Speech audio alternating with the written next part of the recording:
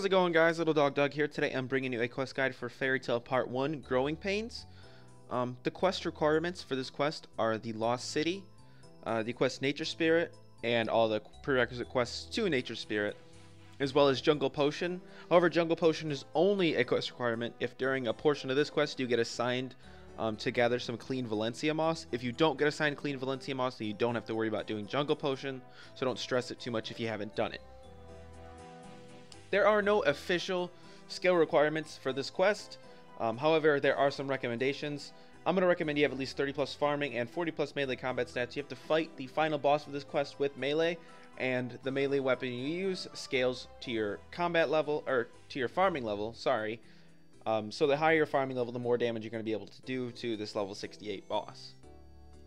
As for what you're going to need to bring with you, it's just one spade, one pair of Secataurs, one Draymond staff or lunar staff so that you can get into Zenaris, and 4 free inventory spaces for items you're going to have to gather during the quest. The spade and the Secataurs cannot be the ones on your tool belt, so make sure that you actually have the physical items in your inventory. I'm also going to recommend, if you're a lower level, you bring around 5 food. You're not going to need it per se because the boss doesn't hit too hard, but if you are a low level and you're just doing this quest around level 40 or 50, you might want to bring some food along with you. That will help. And I'm going to also recommend that you just have like around 10,000 coins in your currency pouch if you'd rather buy the items off the GE you need to gather than collecting them yourself, but that's completely up to you. So all I'm recommending is 5 food. To start, you're going to want to talk to Martin the Master Gardener. He can be found wandering around the Drainer Village Market. As I said, you're going to speak to Martin the Master Gardener and choose the second chat option, General Chat. He's going to start complaining to you about how the crops aren't growing, and then ask the first chat option, anything I can help with. He's going to ask you to go around and talk to the other farmers, see if they're having similar issues, and what they think the cause might be. Now choose the first chat option, now that I think about it, you're right.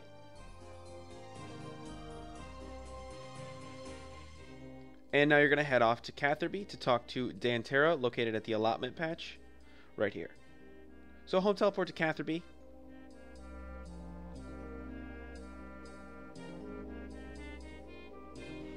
And just go west from the lodestone, and Dantera can be found walking around all the farming patches.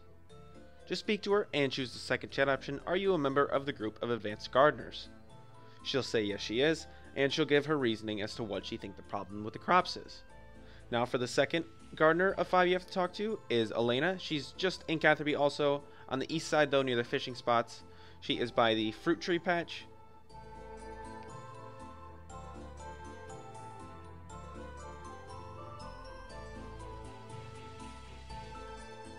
When you speak to her, you're going to choose the second chat option, are you a member of the group of advanced gardeners? She'll also give you her reasoning. And now you're going to head to Karamja to speak to the farmer here. He's located just north of the lodestone.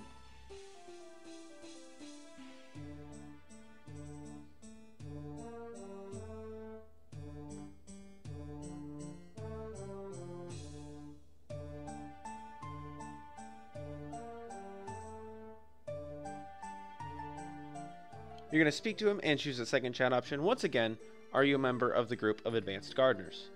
He's going to give you his reasoning as to why the crops aren't growing. And now you're going to want to head to Falador and into the park to the tree patch to speak to your 4th farmer. So just home teleport to Falador.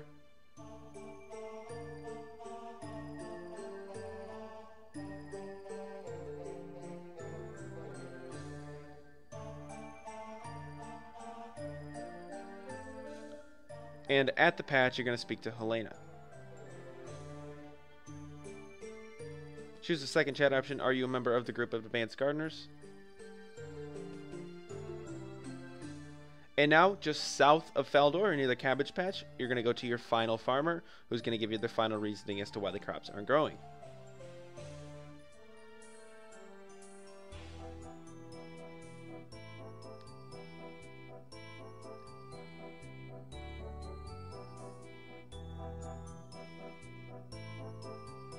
So speak to the final farmer.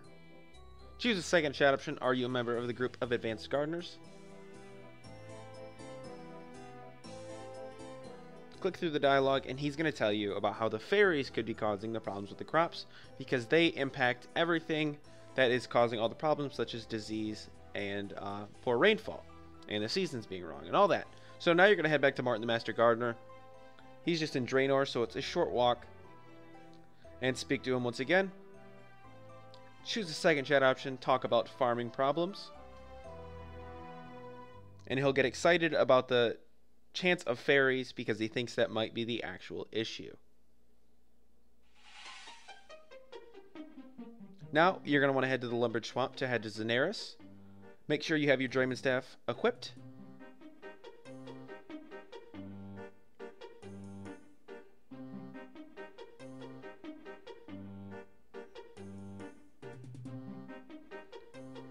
The fastest way there is through the Lumberge Castle courtyard and out into the swamp. Now, as I said, you're going to want to wield the Draymond Staff before you go in, or else it won't work. So just make sure you're wielding it, and once you open the door, you'll be teleported to Daenerys. Now, from here, you're going to want to head south to the throne room and speak to the Fairy Godfather.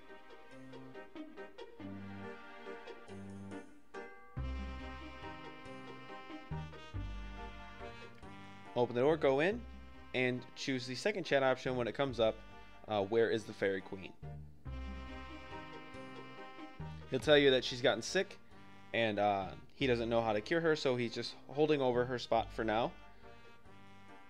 And he tells you she's located in the northwestern side of town. So, just north of the bank here, you can find the Fairy Godmother with her nurse. So you're just going to want to run there and speak to her nurse.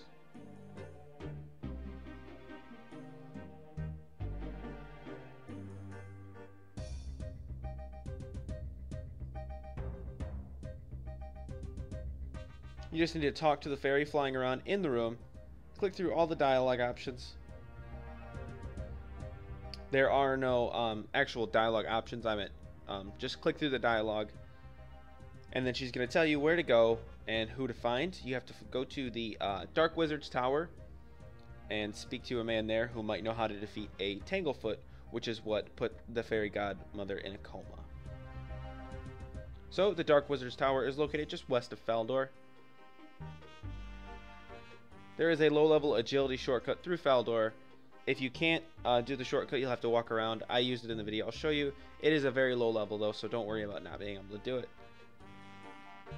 So from the Faldor Lodestone, you're just going to head towards the west bank and over the shortcut in the wall here, and you'll be right outside the Dark Wizard's Tower. You're going to want to climb all the way up to the top and speak to the man with the air staff. And once again, you just have to click through all the dialogue. You can read what he says if you're interested. If you're not, you're using a guide, so you don't really need to pay attention. I'm going to tell you where to go. But essentially, he says you need to speak to Magnificus Mortifer on how to defeat a Tanglefoot if you really want to do it, because he's the only one who has done it. Once you're done talking to Xandar, you're going to want to head to the to where Magnificus Mortifer is located. It's just north of the White Knight camp outside of Port Sarim. So home teleport to Port Sarim and walk north.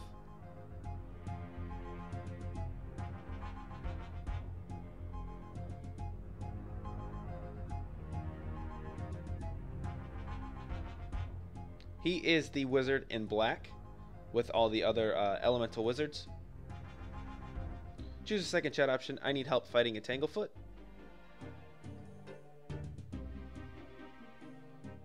And he's going to ask you to go to get him a skull from behind Draenor Manor in return for the information on how to kill a Tanglefoot.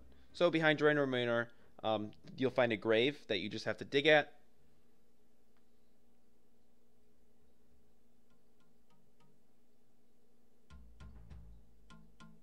So just north of the Draenor Lodestone, you'll get right to the Manor. Oh, I said that weird. Manor. The Draenor Manor. Sorry about that, guys. Yeah, you can see the gravestone here. Just as long as you're standing on top of it, just dig with your spade and you'll get a Draenor skull. Now just head back to Port Sarim to bring the skull to Magnifus.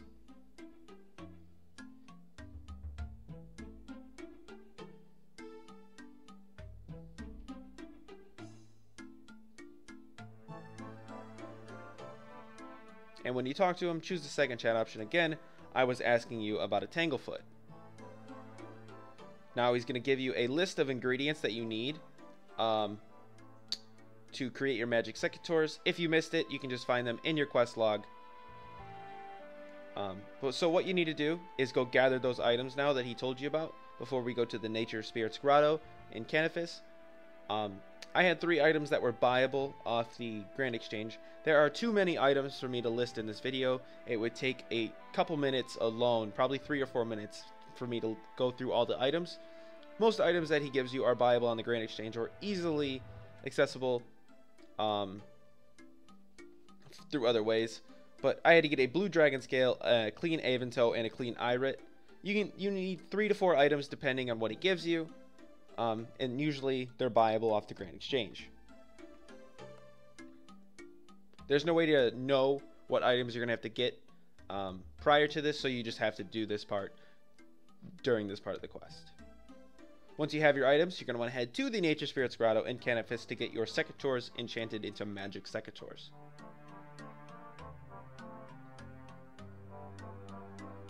So if you have a Games Necklace and you've done Bergdarat, Ramble, and Temple Trekking, the Bergdarat teleport will be faster. Sorry about that. But if you don't, just walk through the gate and go through the swamp to get to the Nature Spirits Grotto.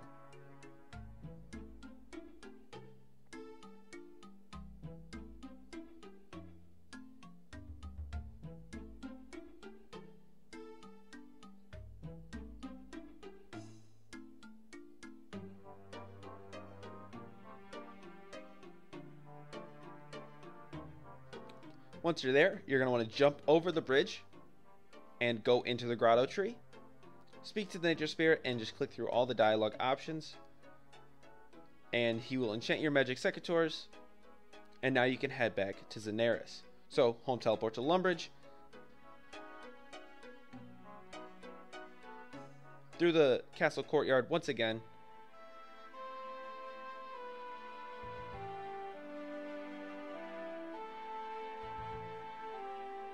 Make sure you have that Draymond Staff or Lunar Staff equipped, and back to Zenaris.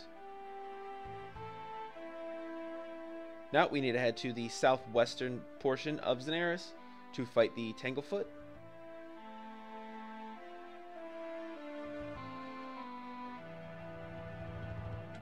If you have high agility, you can use these shortcuts here, but I don't know if you guys do, so I just walked the path.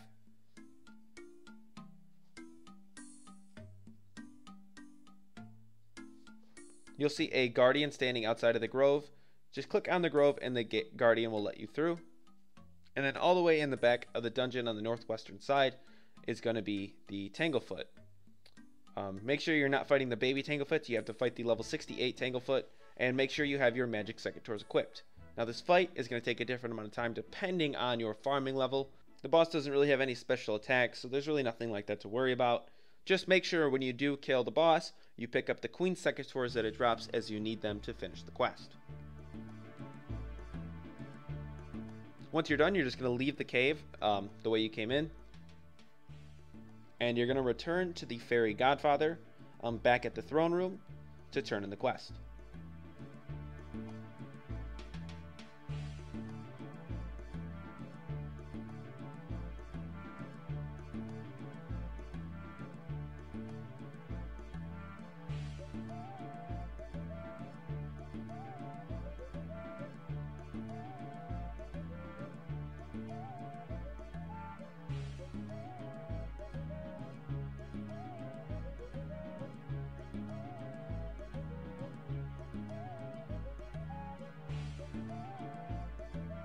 Speak to the Fairy Godfather once you're in the throne room.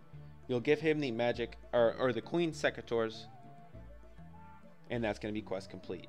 If this helped you, be sure to leave a like, comment down below if you have any questions, suggestions, tips, or complaints. If you haven't subscribed, make sure you do that. And if you're bored, check out some other stuff. I do boss guides, quest guides, and event guides. Thanks.